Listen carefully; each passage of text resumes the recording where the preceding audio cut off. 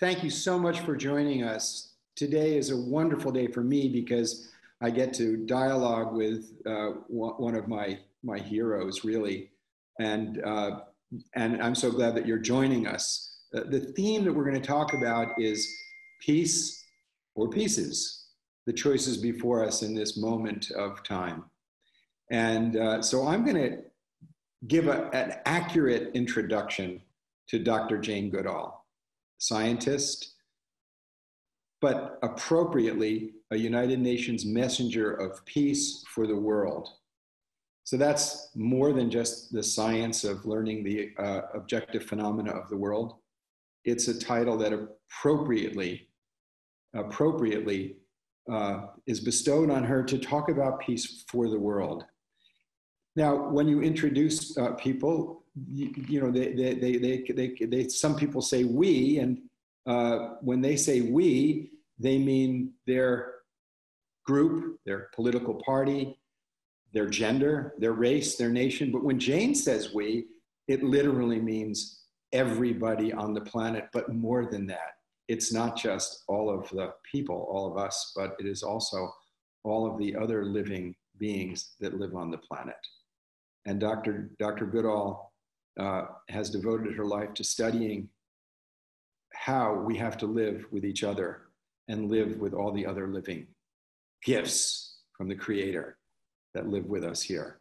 So Dr. Goodall, would you please give us a greeting to begin our meeting? I will give you the greeting that I think you expect from me, to immediately incorporate beings other than human beings, straight from the forests of Gombe.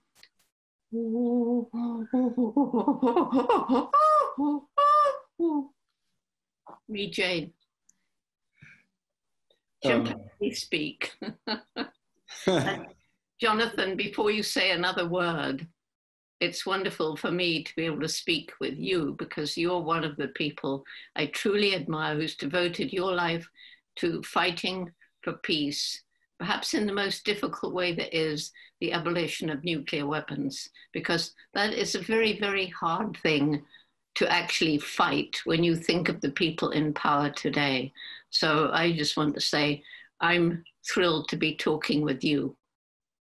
Thank you. I believe that peace is a holistic endeavor, that it's impossible for us to work for peace without working and achieving peace within ourselves, because all of the activities that humans do to either nurture or destroy the planet come from the inner state that we first have.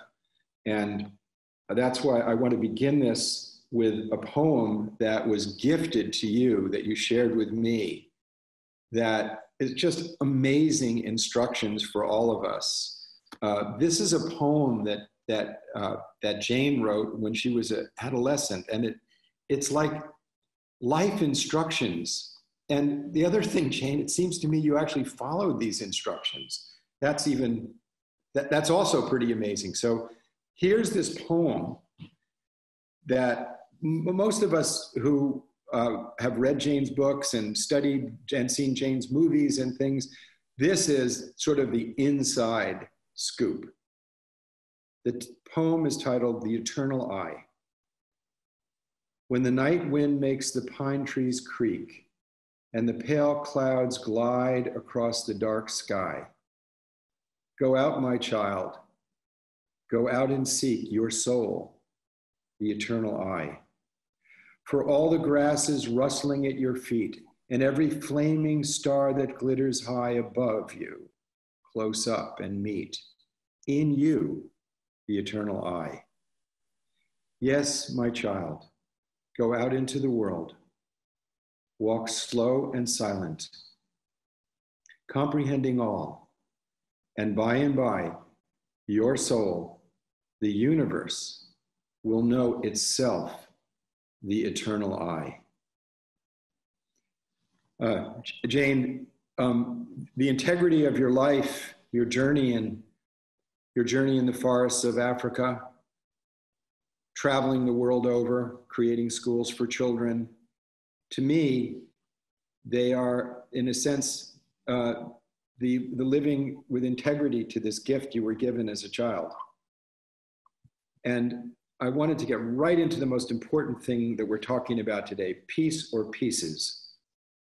Where we are today in the world that you think we should be concerned about, and what are the ways that we can move toward peace to ensure that we don't end up in pieces? Well, of course, as we have this conversation, Jonathan, we're living through some of the darkest times, I would say, for me personally, since World War II. Sadly, for other people around the world, what's happening now has been happening to them for a very long time. And the world isn't a peaceful place right now. As you say, you can't do much about it unless you have a sense of peace within yourself. And sometimes I feel guilty having a sense of peace, because so many people, that's very far away from what they might be able to find for themselves. But one thing's very clear. Part of the problems we're going through today is this pandemic, COVID-19, and an even greater threat to our existence on the planet is climate change. And both of these, at least in part, have been because of our absolute disrespect of the natural world and our disrespect of the animals with whom we should be sharing this planet. And so it's our disrespect of the natural world, cutting down the forests, forcing animals into closer contact with people, hunting them, killing them, eating them, trafficking them, selling them in the wildlife markets, creating conditions in our factory farms, which are like concentration camps for animals. And in these conditions, it's a perfect environment for some kind of pathogen. With COVID-19, it was a virus, to jump from an animal to a person. And this particular virus bonded with a cell in the human body, created the new disease. It happens to be very contagious. But so that's our disrespect of animals and the natural world. And you know, the thing is that Mother Nature provides, as Mahatma Gandhi said, for human need, but not human greed. And in the so-called developed world, we have been ruthlessly extracting these finite natural resources in a very unrealistic and unsustainable way. And I think until we can learn to move into a new relationship with the natural world, we'll never find peace. You know, with climate change, water supplies are drying up. And I've heard many people say the next wars will probably be fought over water. And there's so many things out there today which could lead to more war and to more violence. So it's desperately important to give a hopeful message, because if we all lose hope, that's the end. It'll be the end of us. Without hope, what's the point of doing anything? When every mother looks into the eyes of their child, they not only have hope for that child's future, but that power of love that it causes them to get up at 3 in the morning and take care of that child is spontaneous. When my wife and I, every day now, you know, we're quarantined, but every day we go out for a walk to renew our connection with the natural world, because it's so important for our own psychological and spiritual nourishment, to remember that we are part of the whole. If there's one thing this pandemic teaches us, it is that the living systems of the earth are borderless. This virus does not carry a passport. The climate doesn't, it's not a property of one country or another. There are people and there are leaders in some countries that want to have a vaccine apartheid world, where you know, walled countries with very wealthy people living in walled communities with walled mentalities will have privileges to the vaccine while masses of people suffer. The capacity of indifference The spiritual poverty of much of the wealthy world is striking. Today, there are over 65 million displaced people from war, refugees, more than ever in human history, more than even in World War II. We don't see it, they're invisible. They're invisible because of indifference. For them, the catastrophe of World War III, in a sense, has already happened. They're living in desperate, desperate conditions. But it really has to do with a sense of, with not being connected, not being at peace and connected to the spirit, connected to the sense of the sacred and the great value of one's own time in life. The fact that we live with it now with this explosive virus of excessive nationalism. The modern state was created in the 17th century to stop the fanatic war between Protestants and Catholics in Europe, arguing as to whose definition of Jesus' love was better. So the modern state was created in the treaties of Westphalia in 1648 in order to help people live better together. Today, these global threats, like protecting the climate, dealing with pandemic diseases, it appears to me, require that states, instead of walling themselves off, truly recognize that we are one human family and that we have to live together and that we have to follow, as you cited, one of the great wise of our time, Mahatma Gandhi, what we do to the least amongst us is the most important thing, that our policies have to look to the most dispossessed, the poorest, and take care of them. If we focus on that, if we focus on policies that lift up the most marginalized as a responsibility, all the rest follows, in my opinion. We're the first generation that could be the last, in our lifetime because of the nuclear bomb. But we're also probably the first generation that has the technical capacity to eliminate poverty. So the choice is kind of, are we going to treat the human family, as one, or are we going to break off into religious, national, ethnic tribes and try and fight it out? Jane, you've studied a great deal of our closest relatives, chimpanzees, right? And how do they work things out?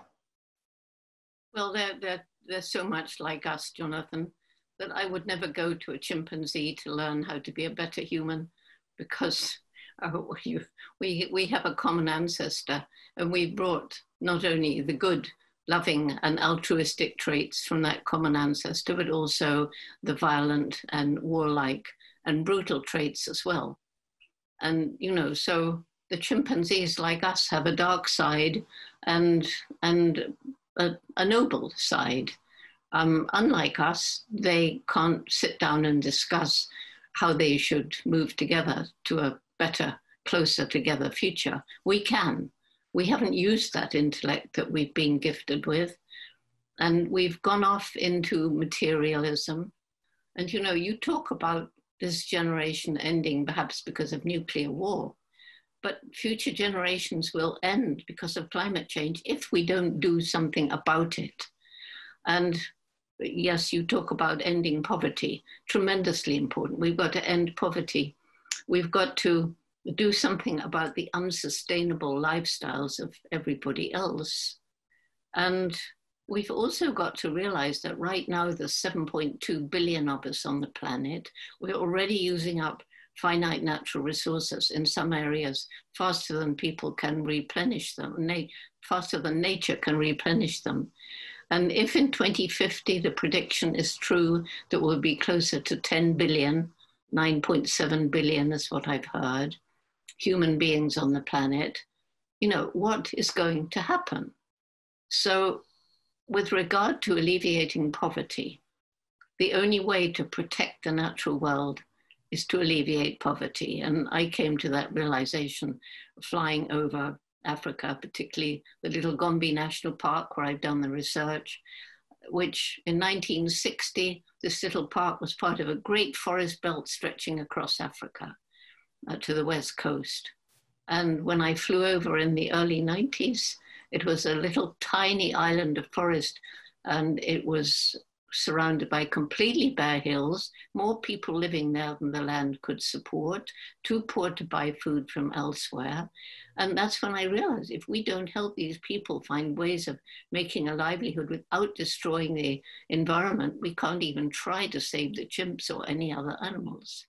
Because, you know, if you're really poor, you probably understand perfectly well that if you clear trees on a very steep slope, you're going to get terrible erosion, because people living on the land know these things, and you're going to get the streams silting up. But if you're desperate to feed your family and the farmland on the lower slopes is overused and infertile, you're going to cut down the trees anyway. You're going to fish the last fish. Or if you're living in a city, the urban poor, they're going to buy the cheapest junk food because they have to try and survive. So we've got to alleviate poverty. And my biggest hope for the sustainability of the rest of us, for our lifestyle, is the young people that I work with all over the world. They get it, and they really are doing an awful lot to try and achieve a more sustainable lifestyle for people living in the, as I say, so-called developed countries. I don't know quite what's developed. I'm not sure that our morality is developed, and certainly our spirituality is the opposite of developed. It's suppressed completely by many people. The Nobel Peace Laureates hit on these three themes at a summit they had in Chicago a few years ago, and suggested, particularly to young people, that every political candidate that runs should have to answer three questions. One, what are you doing to protect the climate? Two, what are you doing to eliminate poverty? And three, what are you doing to eliminate nuclear weapons? If those questions are asked, many other issues get taken care of. The current military budget in the world hovers around $1.7 trillion. It's almost inconceivable to count that amount of money. The United States alone is around $800 billion a year.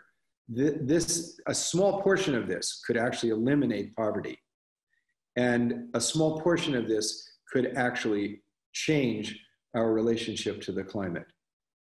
But this is driven by self-interest and fear, and people are not aware of the extent of the expenditures. The current administration in Washington has pledged $1.7 trillion to modernize the nuclear arsenal, and the 8 other nations with these horrible weapons are similarly either expanding and or modernizing their arsenals. We're at the beginning of a new nuclear arms race, the consequence of which is nothing good. And it's, in my opinion, as General Eisenhower said, it's a theft from those who are hungry. It's a theft from those who are in need. And it's our responsibility to hold leaders accountable. And this is happening all over the world. This is not, and it's not a Republican or liberal or conservative issue. It's a smart, dumb issue. It's a right, wrong issue. Where are we putting our money? This is a time, I think, in which there's a moral responsibility for people to step up. If we don't address the climate, we can see what's happening today in California in the United States and Oregon and Washington. Large portions of these beautiful, beautiful states are literally on fire. Yep. People can't go out of their homes in parts of San Francisco because the air is so toxic. Yep. I have a 14-month-old grandson there, and he's come into the world with a heart that reflects the reality of the world. He has a heart without borders, as does any 14-month-old child. He has a heart without borders. But because of the borders of fear and greed that we've created, that he can't go outside and play. He can't go outside because it'll hurt his lungs. That's today. And it will only get worse if we don't engage, if we don't stop this.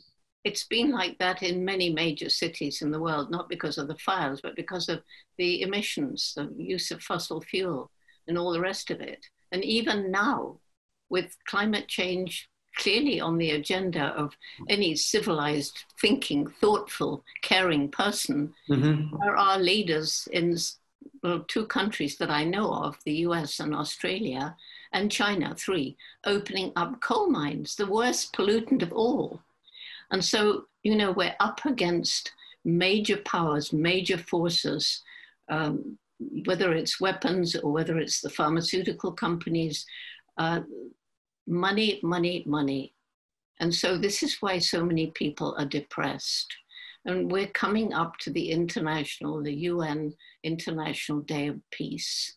So the message that we have to put out, or that I feel I must put out, is, you know, what can I do is what people want to know. What can I do? And what the Jane Goodall Institute is doing, we are doing it and have been doing it for a long time, is alleviating poverty by helping people find ways of living without cutting down the forest, with keeping girls in school with scholarships.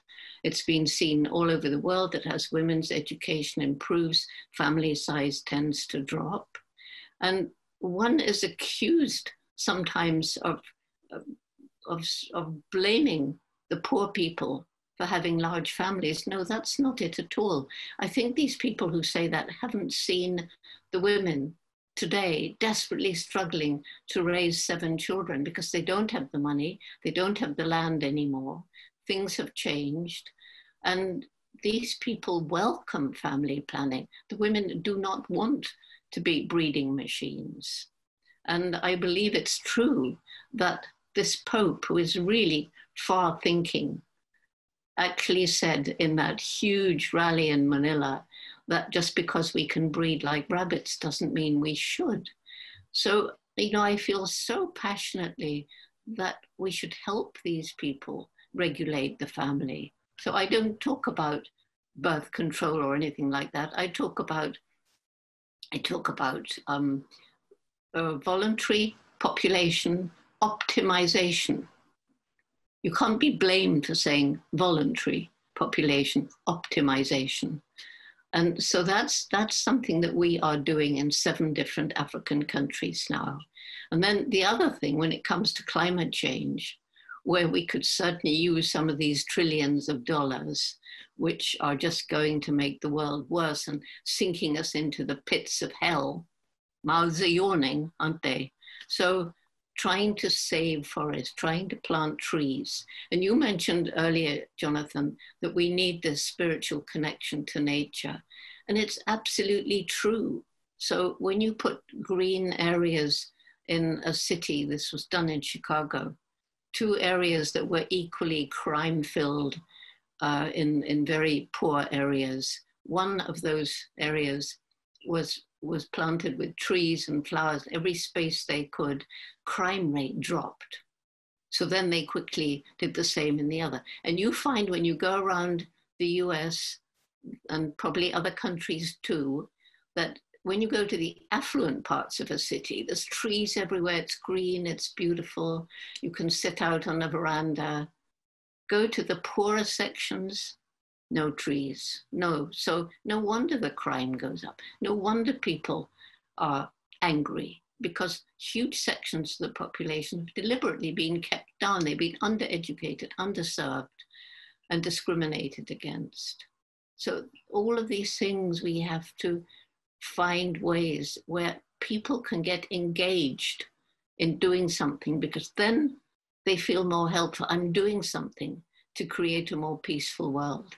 And that's where the young people are coming in and working out ways in which they can create peace with nature and with each other. And that's so important, that people feel involved. That's why your job, Jonathan, with nuclear weapons is so difficult, because how does a child get involved in that? They really can't. but they can get involved in planting trees. And so that's a tough task that you have, as I said at the beginning. Well, we do have some programs that people can get involved. Absolutely right. It's nations build nuclear weapons. And in democracies, people have the obligation to have their moral agency, their sense of right and wrong, represented by their political leaders. So if there was ever a time in which it's necessary for every single person to you know, if you've ever been and lived in a country that's full out authoritarian and totalitarian, you would know how precious it is to be able to vote. Oh, yes, Jonathan. I haven't lived in them, but I've been in them. I know what it's like. I absolutely know what it's like. And I absolutely know the fear of young people when they live in regimes like that. And I've read so much about it. And of course, I grew up, I was only small, but the Nazis, it made an impact on me that has stayed with me all my life. I still remember so well the survivors of the Holocaust, those living skeletons, many of them they called Muslim, didn't they, who just had no hope left.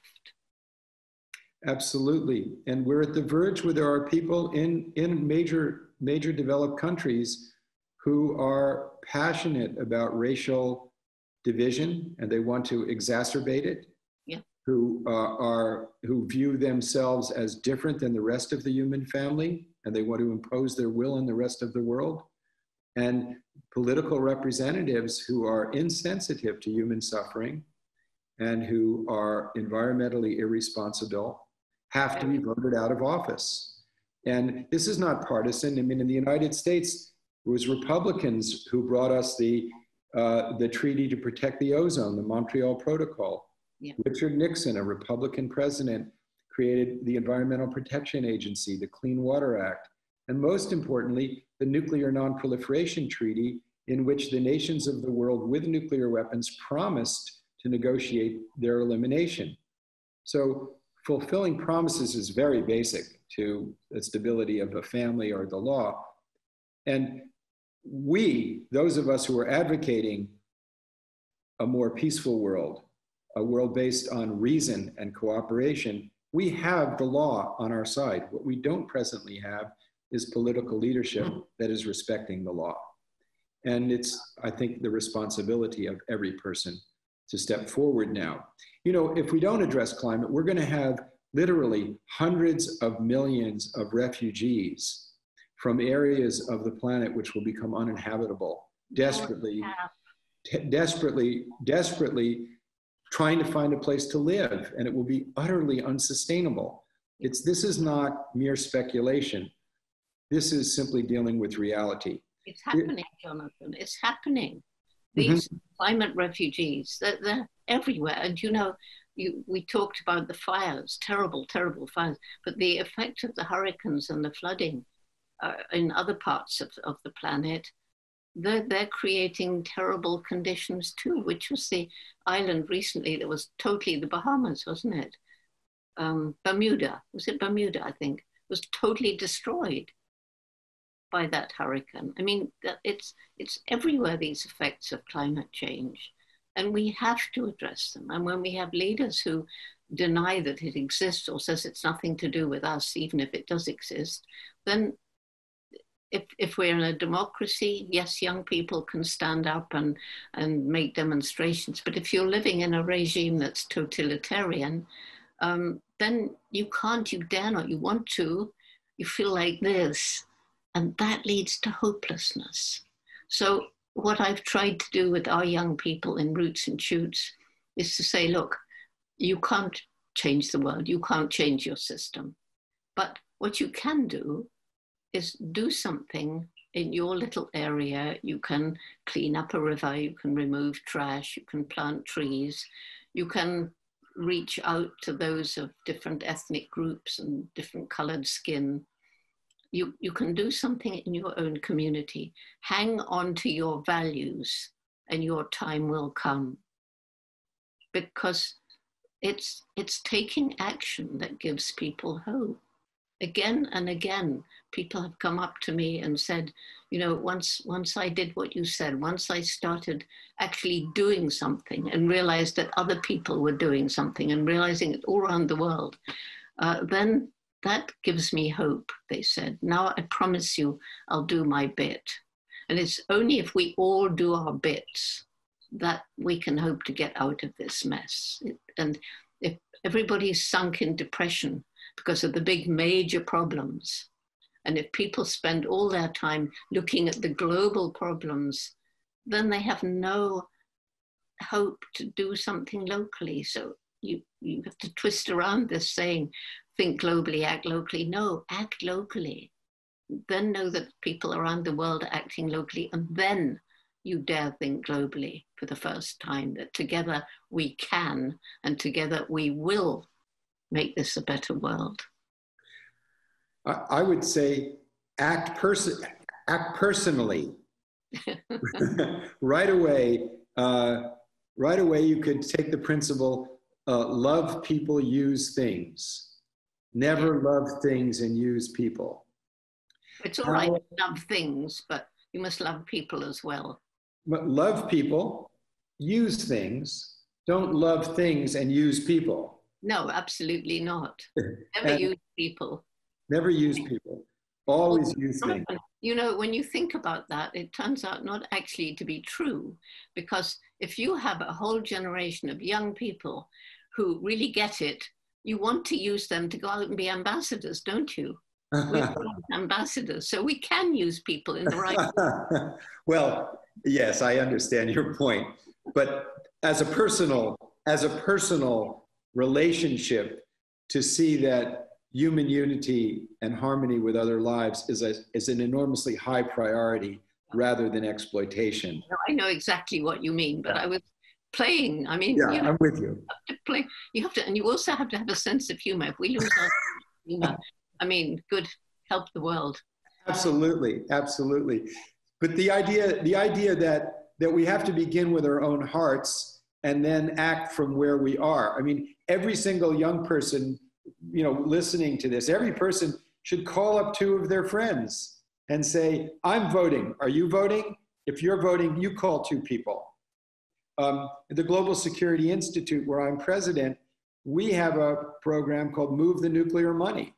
And, you know, there are institutions that have huge pension funds or endowments in universities and religious institutions.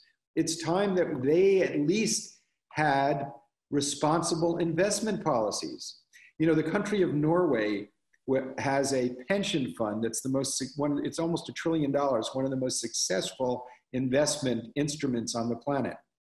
And it's for future generations. They developed it because of the windfall of profits from the North Sea oil, which they understand is not sustainable. So the money in that fund cannot be invested in enterprises that grossly violate human rights, like child labor and terrible things like that. Yep. Or enterprises that pollute the environment, or enterprises that benefit from nuclear and other weapons of indiscriminate effect, landmines and cluster munitions.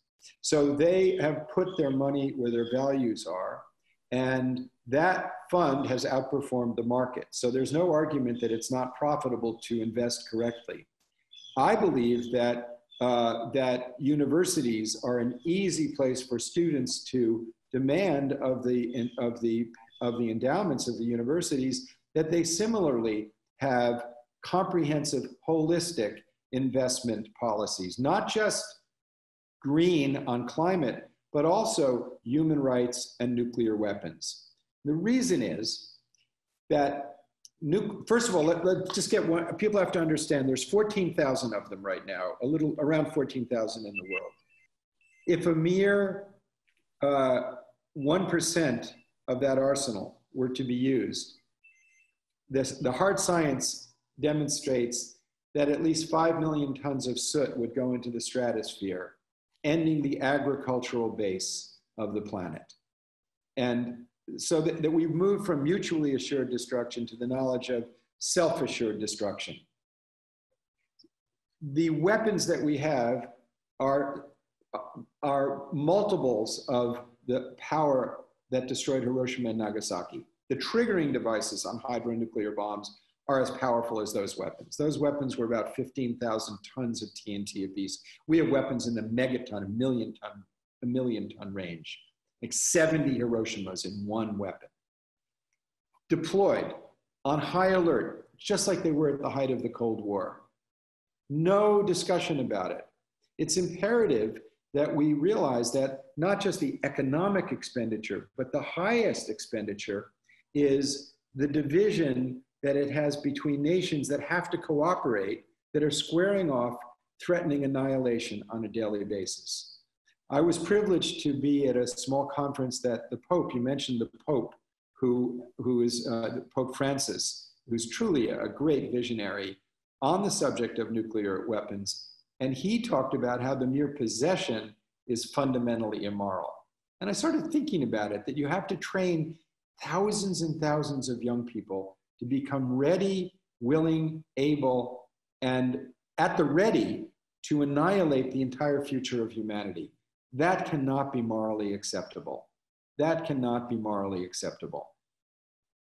It all begins, I believe, Jane, with people's being disconnected from their own power and responsibility to bring the intrinsic love that they have for one another and sense of the sacred, that life is sacred, into action. And I have so much respect and love for you, Jane, because I have seen how Roots and Shoots, the program that you were alluding to, has gone all over the world, focused on giving young people a sense of their own personal empowerment, whether it's to plant a tree, to develop a program in their community. And in the program that I've seen that you do, it emphasizes the important human quality of compassion, the importance, the centrality of developing that quality, rather than, I know when I was a kid, I played sports, and it was always, we have to win. It was, and if you lost a game, it was as if all the fun of the game was taken away. You play a basketball game or a soccer match, and if you lose, it's not supposed to have been fun. What kind of deal is that? It's worse now.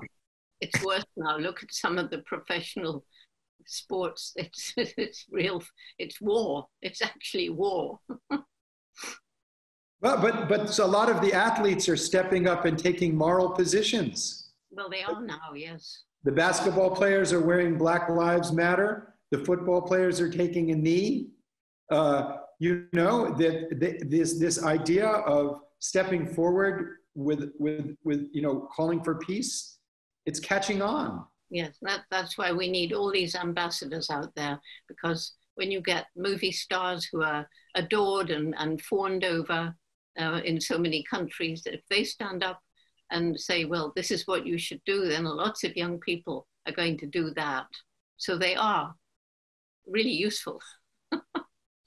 Jane, your role in the world right now is truly exemplary. And I know that you carry it so lightly. You carry it without any arrogance. And that's... It's not light. Honestly, Jonathan, it's not light. Sometimes I feel weighed down. I mean, so many people say, oh, Jane, you're giving us hope. And I'm thinking, I've got to go on doing this. And, so anyway, little symbolic things are helpful. I try and surround myself with symbols that are hopeful, so that I need to get the hope as well. And I get the hope from the young people. I get hope from the resilience of nature. It's unbelievable. If you give a place we've totally destroyed, you mentioned Nagasaki and Hiroshima. They're beautiful now. Absolutely. One tree survived Nagasaki, and 2 trees survived Hiroshima. And and there's one tree that was virtually completely destroyed when the Twin Towers fell, and it was rescued by a friend of mine. And it's now in that, what do they call it? Peace Park. Yes, the Peace Park. We went there. We went there for International Day of Peace together. You were there. You saw that tree. And we prayed together there. Yes, we did. We, we actually prayed. Yeah. I'm in a group with Secretary of State George Shultz and former Secretary of Defense William Perry, called the Nuclear Prayer. And if you go to the internet and go to thenuclearprayer.org, I think, we shouldn't be ashamed to ask for extra help. We should not hesitate to ask for help, that there is a creator, that there is a gift of this breath, that there is a gift of pure love that we have. And it's real. And the spiritual guidance is very real. I read this poem in which you were given perfect guidance at, 15 or 16 years old. That didn't come from your imagination, Jane. And it's I told you, Jonathan. The poems I wrote came to me. They weren't anything to do with me. Right. There is a God, and she or he has been given a bad name. So let's not call it a name. It's a mystery. It's a source. It's a power. It's beyond our conception. But it gives us life. Yeah, I call it a spiritual power. I feel it very strongly in the forest. It's something which people, the indigenous people, the Native Americans, the shamans, the gurus in India, they all share this sense of understanding the spiritual power, the oneness, that it's a whole. We're part of the natural world.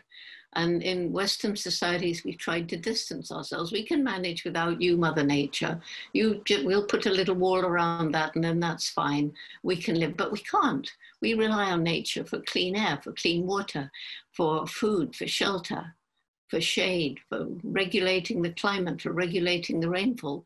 We rely on Mother Nature, and we go on destroying Mother Nature at the risk of the end of humanity. And honestly, nuclear war may or may not come, but if we don't address climate change and give people hope that we can, if we get together, then the world's going to fizzle out like the poet said, not with a bang, like nuclear, but with a whimper, because it won't happen suddenly. Well, the nuclear weapons are not about nuclear weapons. They're about a dysfunctional way of human beings trying to talk to each other and demanding that others do what they want. But you know what I mean. Absolutely, totally, totally. What I'm saying is exactly the same point, that we've got to, we were both at the UN at the Millennium Summit, and one of our friends, a wise elder from the north, Uncle Gangagak, came, and I paraphrase what he said in the General Assembly, and you were there. I saw you there. And as I recall, he said that his peoples have been living for tens of thousands of years in harmony above the Arctic Circle. And that they've observed recently, this was before we've seen this massive melting of the ice cap, with billions of gallons of fresh water pouring out. I was there. I was a witness to it 2 summers ago. I was in an expedition there, and I saw the massive, massive melting.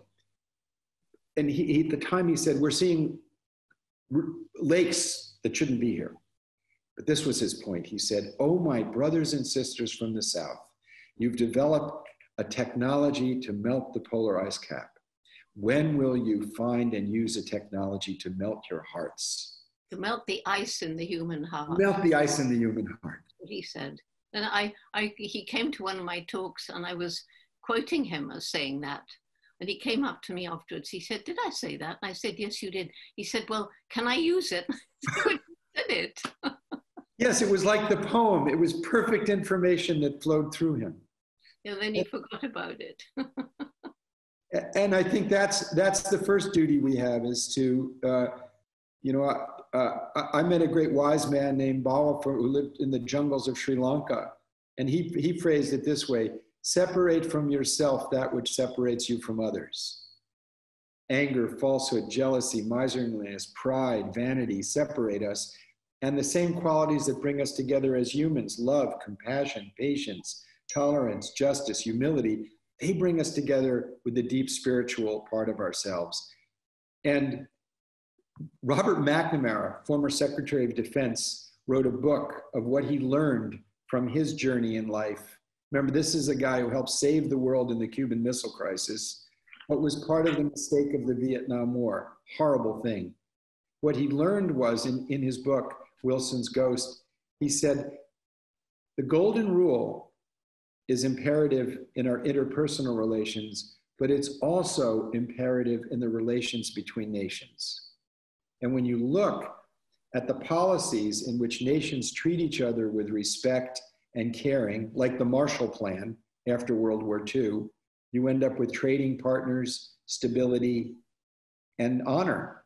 When you try and dominate them and punish them or crush them, like we did in Vietnam or Afghanistan, you end up with, or with after World War I, you end up with catastrophe. Yeah. And it's this, so the principles that are personal spiritual comfort, awakening, hope, and celebration, they are the same principles we have to apply with our political leaders. There's no division. It's like, it's like we can't be divided from nature or you can't breathe. Well, we can't be divided from our moral nature in our policies. It's the coherence and wholeness that we're seeking. And I think that's really what we must bring into action now. We've got to bring well, Jane, you often say the biggest journey is what? From the head to the heart? And now it's got to be the head, the heart, and the hand. The head, the heart, and the hand. I always say we can't attain our true human potential until our head works in harmony with our heart. If your head works in harmony with your heart, that automatically leads to giving, to working, to make the world a better place. Well, that's a perfect way to end this. We began with one of your poems. I'm going to recite a poem in accord with that. Okay? Yep. All right. The heart without the hand withers. We have to bring our love into action. The hand without the heart is dangerous. The human being operating disconnected from human qualities is a dangerous creature. But salt can be turned into sugar. The salt of a life in which there's betrayal, disappointment, discord, can be turned into a life of sweetness. The tears of salt, of suffering, into tears of joy and gratitude in a life of caring and service and love in action. May we, you and I, make that journey that Jane calls us to make from the head to the heart, so that our hands can be the hands that heal and the hands that bring justice and peace, and not pieces, that bring peace into the world. And Jane, I want to make sure you have the last word in our sharing. All right, well then my last word will be to everybody who's listening, just to remind all of us that every single day we live on this planet, we make some impact. And those of us who are not living in desperate poverty, we have a choice as to what kind of impact we make. And we can choose to make a light ecological footprint, which is what we must do to tackle climate change. And until we tackle and defeat climate change, or at least slow it down, then we'll never have peace. And peace we must have. So if we all remember that each day we do make a difference, not as an individual, but collectively, then we move towards a better world for all living things.